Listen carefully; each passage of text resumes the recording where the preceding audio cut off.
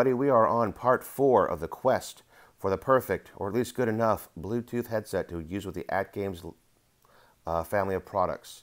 So far, part 1, we discussed my reference headphones, the SteelSeries Arctis 3 Bluetooths, so we had something to compare to. We've reviewed the Sony WH-CH510s, and we reviewed the Anker Q10s. Our last headset that I've purchased for this roundup, and again, this is not a thorough roundup, it's just what I could pick up and again go for less than $50 and try them out. These are the Cowin E7s. They go by a couple different names. I think right now they're Silensys on Amazon. In the past, I used to search for Bluetooth headsets because, well, I did. And these showed up a lot. They did have pretty good ratings, so I decided to give them a shot. They're also very inexpensive. These are $35. As you see here on the box, they even tout active noise cancellation. So, what did I think of these headphones? And by the way, I did have other people try on these headphones to help give me their opinions of fit, finish, and comfort as well, and it's been voiced and everything. So these, as you see, lay flat. They've got a heck of a pad on the top there. I will say that that right there is what most people have pointed out to me that they felt was the most comfortable part of this. You can hear them clacking though. I'm not sure that talks a lot to build quality for me. You see how they lay flat, but the way that they move back and forth, it really doesn't give me a great feeling that's going to last for a long time. But again, we're talking, $35. These are around the ears, nice padded foam. People did tell me that these were also very comfortable, and I agree with them. These are very comfortable. In terms of features, let's look at this side here. This would be my left side. I have got no ports. There we go, got charging port. And charging on that, let's go ahead and look at the accessories now, is via a micro USB. So not the USB-C standard that I like to have around the house, but again, you've got a lot of these cords laying around, I'm sure. And then comes with a standard 1/8" stereo cable. So let's go ahead and look at the other side, the right side. So right side ports, we've got your 1/8" stereo. I've got a sliding power switch. Goes from off to on to noise cancellation. And then I've got on the outside of the cup this triangle button here. You may be able to see it's got a plus and a minus on it and almost a light there near the top. Sorry for the glare. So, yeah, we get a little closer there. So a minus, a plus, and another switch of the tip of the triangle. What these function as, the tip of the triangle is for Bluetooth pairing and for play pause. Then you've got your minus and your plus. Now, the one thing I didn't like about this headset was the minus and the plus default to a tap or single press being previous track or next track. To do volume, you'd have to long press or press and hold. To me, that's just opposite of how headsets should work. I should be able to tap, tap, tap up my volume, and then when I want to go to the next track, go ahead and press and hold. So that I found a little bit awkward. Also, the sliding switch for the power, let's get a closer look at that. I feel that is going to be an easy break. Slider switches versus press and holds. I see why they did it because they've got the Bluetooth and the noise cancellation. Just not sure that I think that is a sturdy component. How did it work with the ALU and the other AtGames Legends products?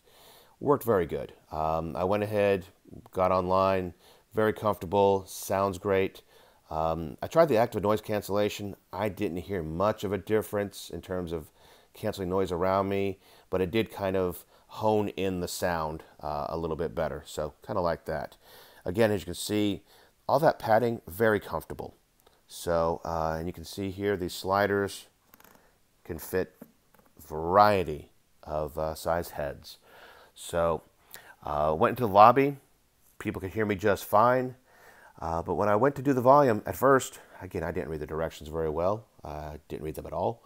And here I was pressing, short pressing this plus and minus, and got no volume control whatsoever. Later did read, of course, that is a long press, and at that point it did work. So would I use these with the ALU? I would. $35, they're a bargain. They're comfortable. They will work with your phone. Speaking of which, though, these are a single point of pairing kind of device. They don't multi-pair. So if you were to pair this with your phone, then it's not going to pair with your ALU. You'd have to go ahead and totally unpair it and repair it with the ALU. So not so flexible in the sense of having it paired to multiple devices, but it is, again, only $35. So, and again, I did not appreciate the volume up, volume down being a long press. It's not very intuitive, not the kind of way I like to use my headphones. Again, you may have different experiences, your mileage may vary. But for $35, you can't go wrong. So I'm going to go ahead and summarize it all here, rather than waste another video just for summarizing. My Arctis SteelSeries 3s, Bluetooth, excellent. They're comfortable, they sound great.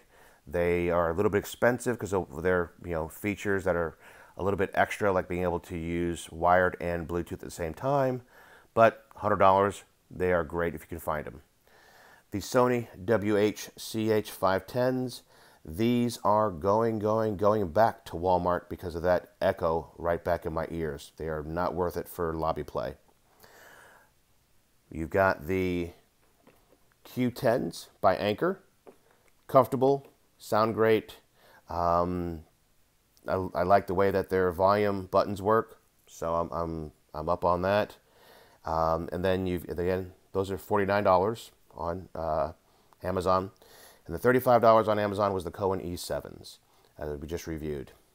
So what is my take on this? What am I going to be using all the time? Well, if you've watched a couple of streams, you've noticed I'm wearing one of these already for the last 2 weeks on cam. So it has won my heart for the Bluetooth headset that's going to be here in the arcade, and that is the Anker Q10s. Again, $49 on Amazon. They sound great, they feel great, they work with my iPhone great. And people said it sounds really good. So, I mean, the most comfortables were the Cowins, but I don't like the build quality as much as I like on these. And I do appreciate how the volume buttons are single press on here versus long press over there. You can't go wrong with either set of headsets, but between these two, I'm choosing the Q10 as my new primary. That will be going back, and these will get their permanent place hanging on the side of my ALU. I want to thank everybody for watching these videos. If you like the content here on the channel, want to be alerted to more, feel free to subscribe and ask for notifications. If you like these videos, give them a thumbs up, drop a comment, give me a like. Appreciate everybody watching, and I'll talk to you later.